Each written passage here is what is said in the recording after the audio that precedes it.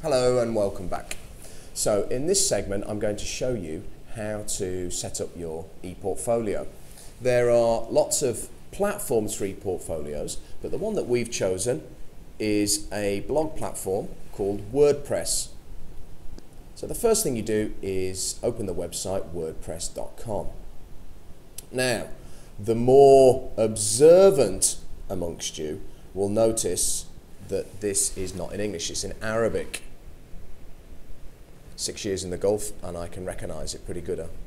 So, the first thing we need to do is change the language. So let's scroll all the way down. And you can see right at the bottom, language. Click on that and select English. Okay. Our blog is now set up in English. May not be important for you as an Arabic speaker, but for me as a non-Arabic reader, it certainly is important. Okay, what's the next thing we're going to do? Yep, we're going to click on Create Website.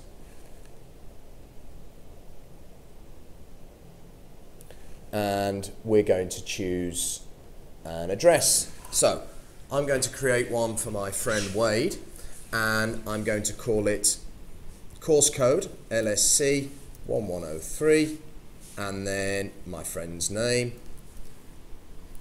Wade Munsell, and that is going to be Wade's blog. His email address. I suggest you use your HCT address here rather than a private address.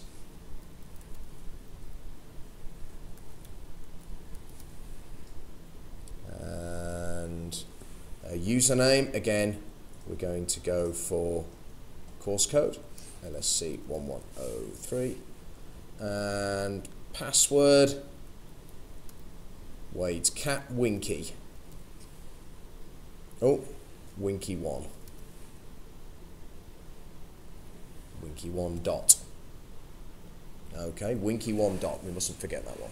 I'll be asking you that in a second. Okay, next step. Okay.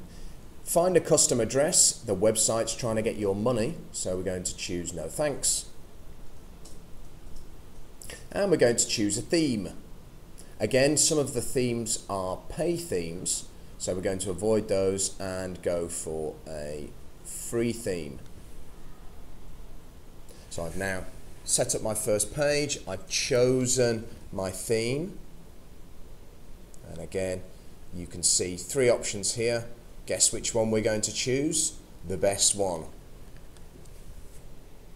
So we've chosen the free options. Don't forget to choose those free options. Okay. Now, later on maybe you can come back if you want to customize your site, and in another video I'll give you some more hints and tips on how to do that. But for the moment, let's start with the basics and write a post.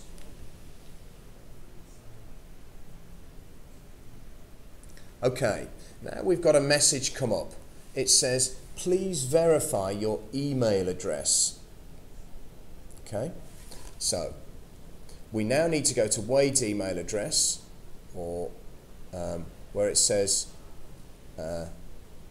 resend confirmation email. It can send it again or send to another email address. So I'm just going to go off for a second. I'm going to go to Wade's email address and I'm going to press confirm, and then I'm going to come back.